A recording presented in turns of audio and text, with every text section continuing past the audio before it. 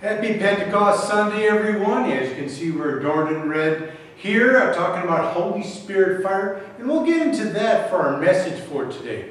First, we're going to go over our lesson readings for today, starting with the first lesson, doing a psalm reading, and then also a second lesson. Our first lesson for today is from the book of Numbers in the Old Testament, verses 24 through 30. So Moses went out and reported the Lord's words to the people. He gathered the 70 elders and stationed them around the tabernacle. And the Lord came down in the cloud and spoke to Moses. Then he gave the 70 elders the same spirit that was upon Moses. And when the Spirit rested upon them, they prophesied. But this never happened again. 2 men, Eldad and Medad, had stayed behind in the camp. They were listed among the elders, but they had not gone out to the tabernacle. Yet the Spirit rested upon them as well. So they prophesied there in the camp. A young man ran and reported to Moses, Eldad and Medad are prophesying in the camp.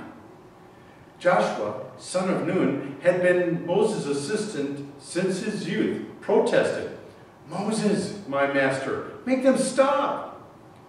But Moses replied, are you jealous for my sake? I wish that all the Lord's people were prophets, and that the Lord would put his Spirit upon them all. Then Moses returned to the camp with the elders of Israel. Our psalm reading for today is from Psalm number 25. We'll be looking at verses 1 through 15. To you, O Lord, I lift up my soul. My God, I put my trust in you. Let me not be humiliated, nor let my enemies triumph over me. Let none who look to you be put to shame. Let the treacherous be disappointed in their schemes. Show me your ways, O Lord, and teach me your paths. Lead me in your truth and teach me, for you are the God of my salvation. In you have I trusted all the day long. Remember, O Lord, your compassion and love, for they are from everlasting. Remember not the sins of my youth and my transgressions. Remember me according to your love, and for the sake of your goodness, O Lord.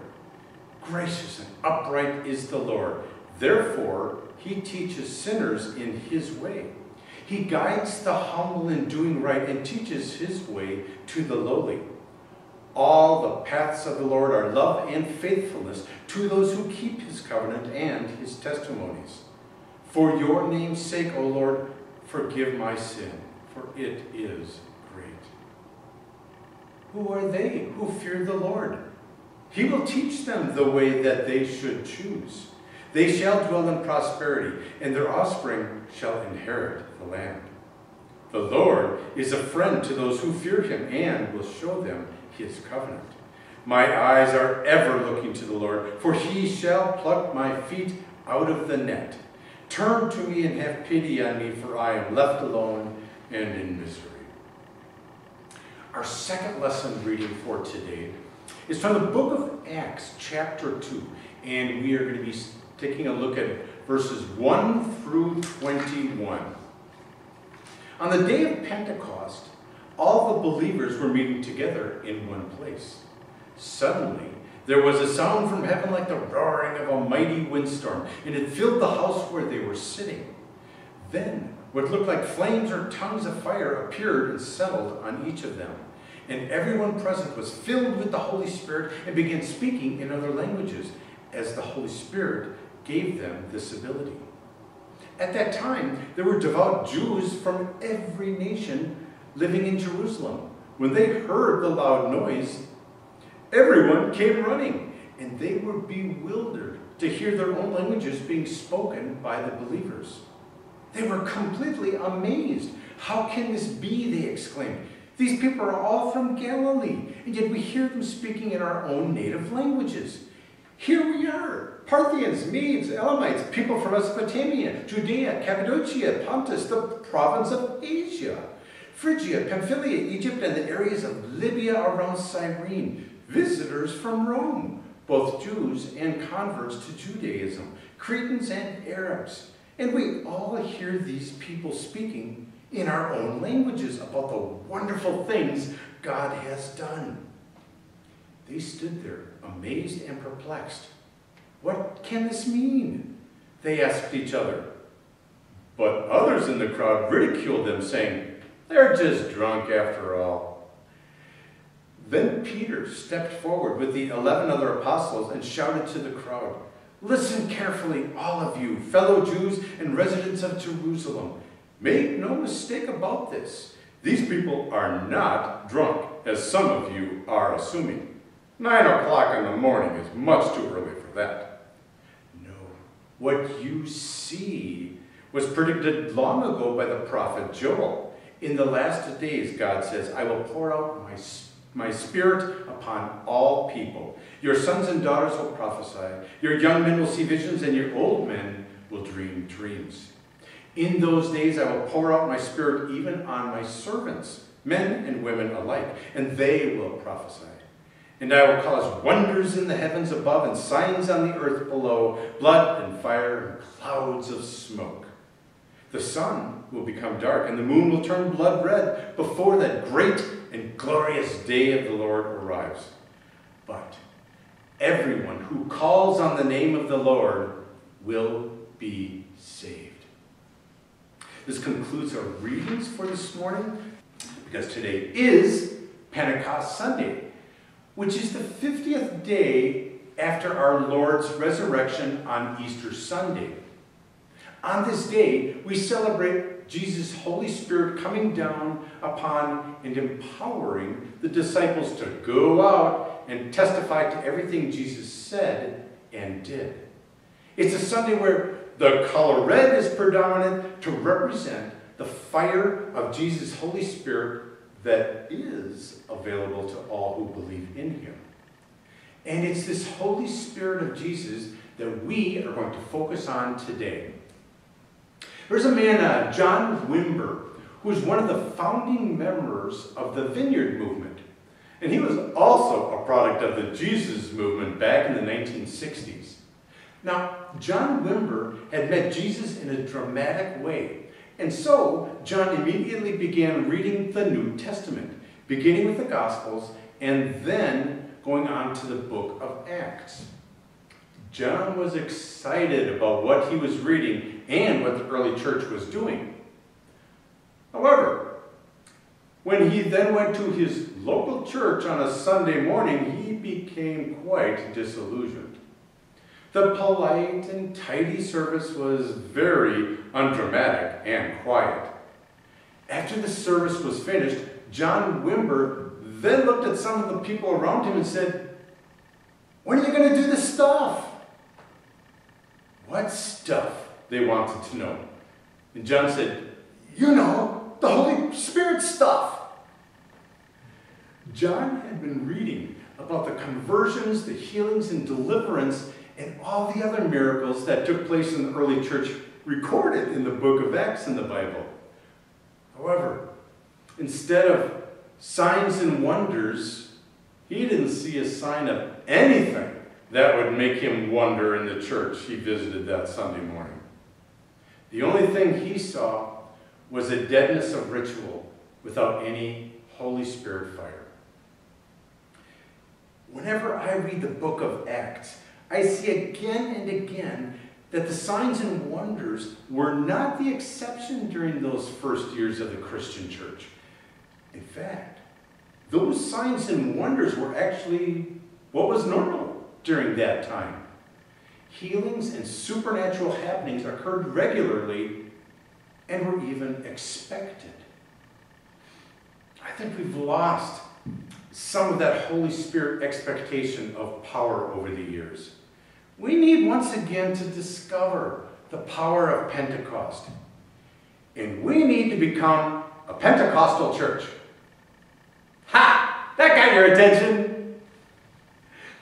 Now, I'm not talking here about a denomination, though blessed to my brothers and sisters who are with the Pentecostal faith. I'm talking about an Acts chapter 2 kind of church. We need to be filled with the Holy Spirit, and we need to be operating in the gifts of about the Holy Spirit. We need to see people's lives turned around.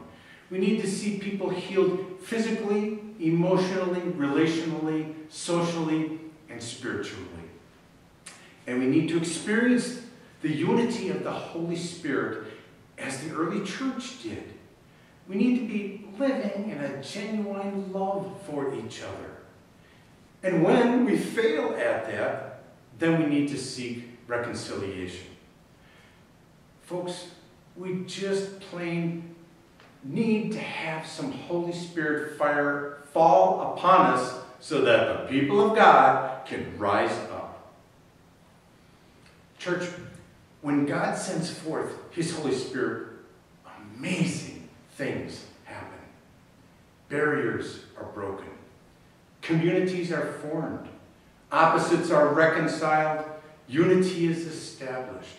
Disease is cured. Addiction is broken. Cities are renewed. Hope is established.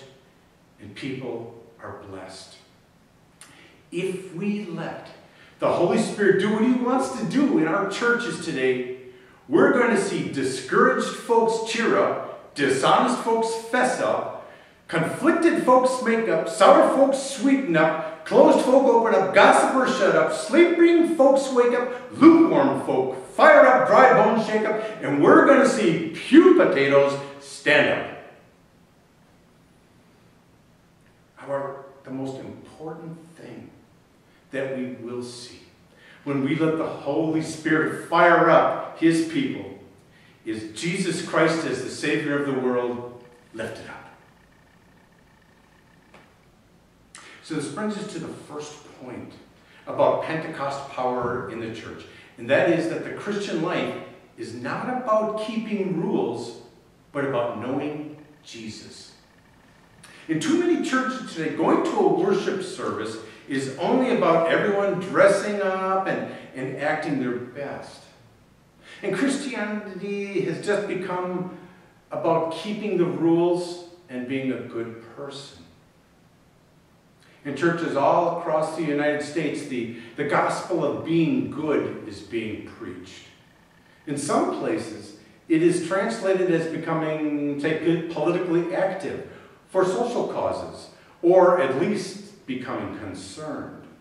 In still other places, the measure of a person's Christianity is in how tolerant or inclusive they are in their acceptance of other people and ideas.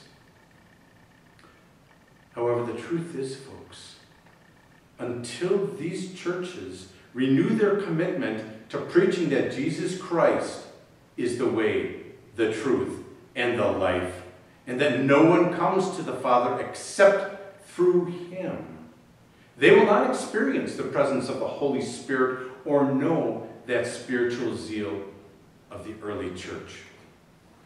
The Apostle Paul explains perfectly about what the Christian experience is like in Philippians chapter 3, verse 10.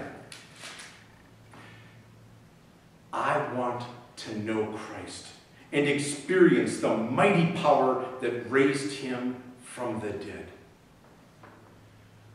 Until the people of God renew their commitment to knowing the God they worship and live faithfully for Him, they will not experience the power of Pentecost. The truth is, church, it's not about what we do here in this building or outside of it, but rather about what God does inside of us. Being a Christian is not about doing the right thing or believing the right doctrines, but more about knowing the right person. And that person is Jesus Christ. It's about banking everything we have and am on God and loving Him with our whole heart. And the Christian feeling, the Christian faith is not a feeling. It's a reality. It is a real relationship with a real person, Jesus Christ.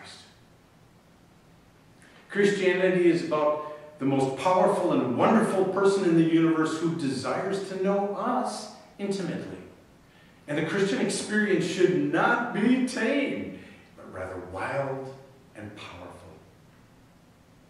So the second point I'd like to make is that Pentecost power comes when we realize that the Christian life is not just about salvation, but also about transformation.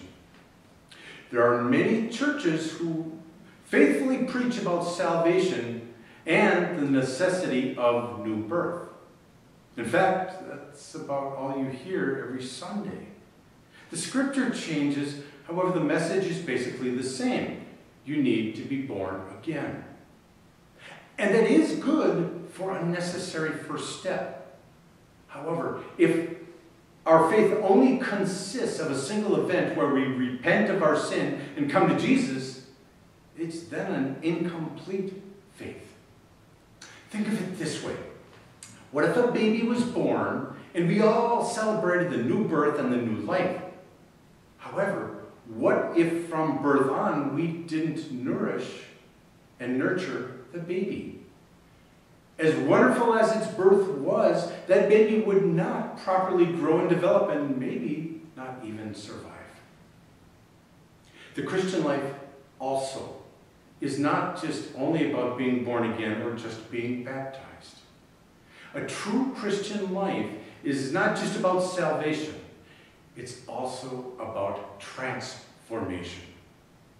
To hear some people talk, you would think that once we come to Christ, we would just wait around to go to heaven.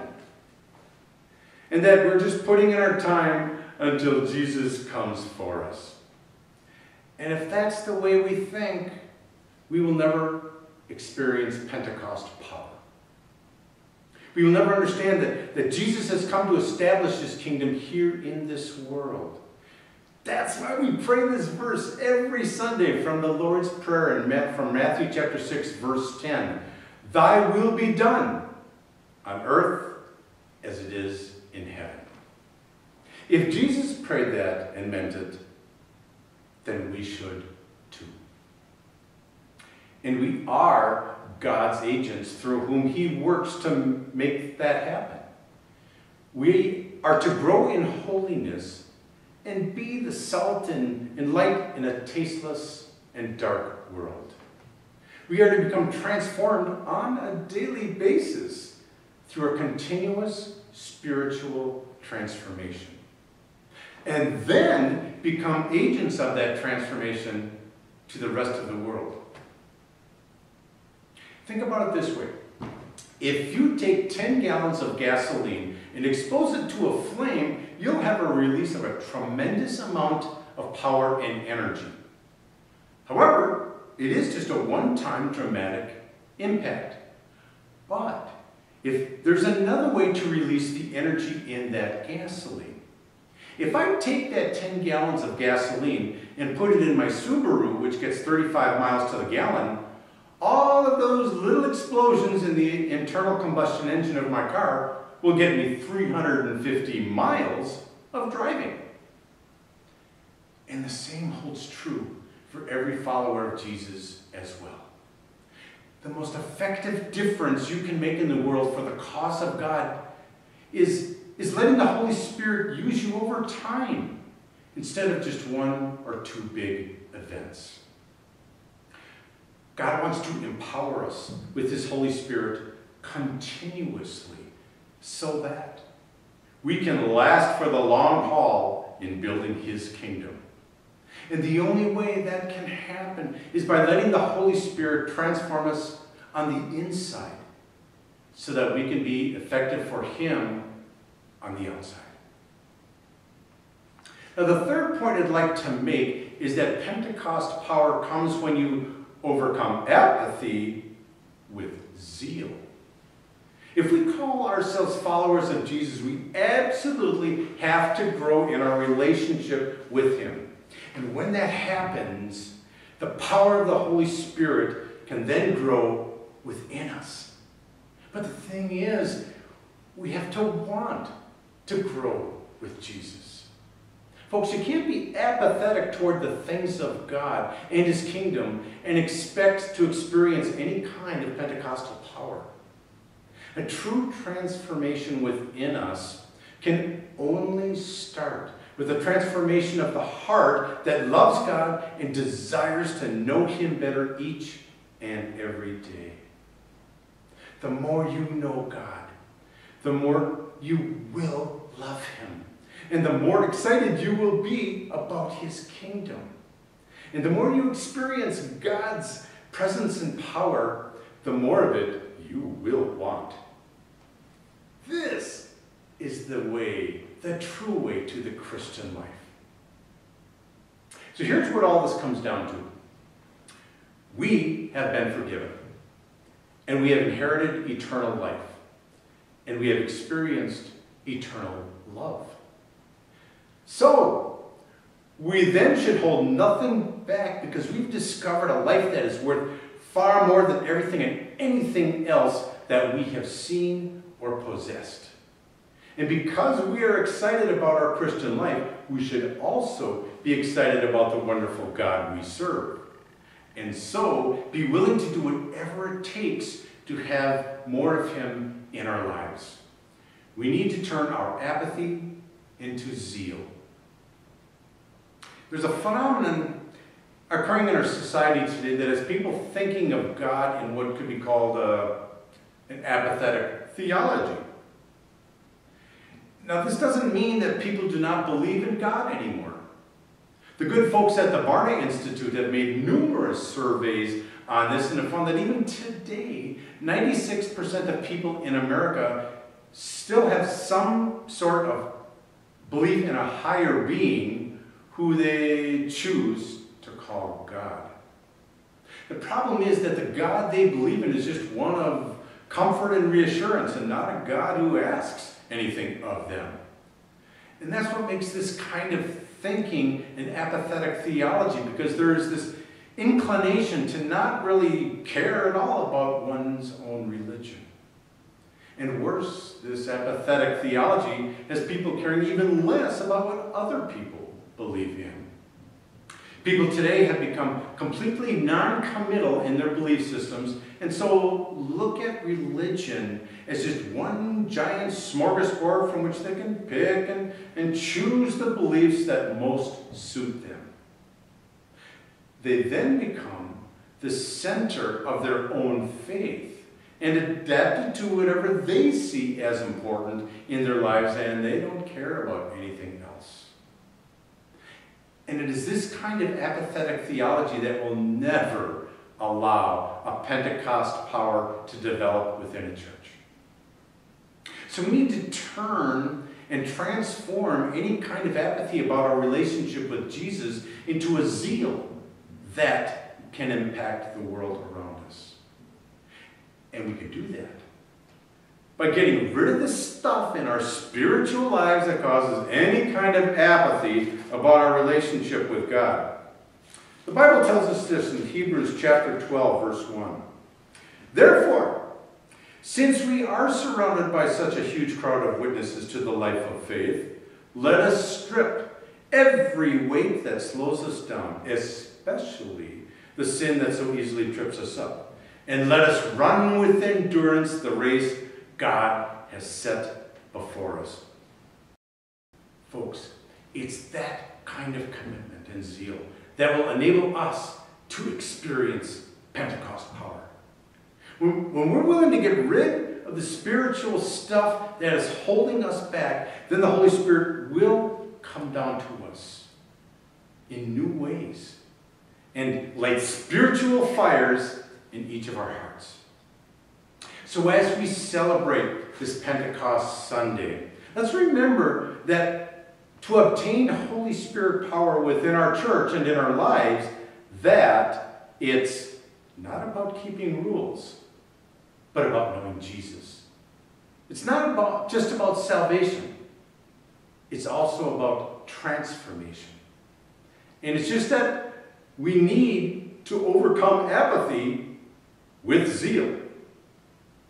Let us pray. Father in heaven, we thank you for your Holy Spirit, which places a fire within us to explode out, to help build your kingdom here in this world. Lord, help us to get rid of the apathetic theology that is not only running rampant in our world, but also within way too many church buildings. Help us, Lord, to get fired up and to rise up, to build your kingdom in our community, our city, our county, our country, and to the continents. And we pray this in the holy name of your Son, Jesus. Amen.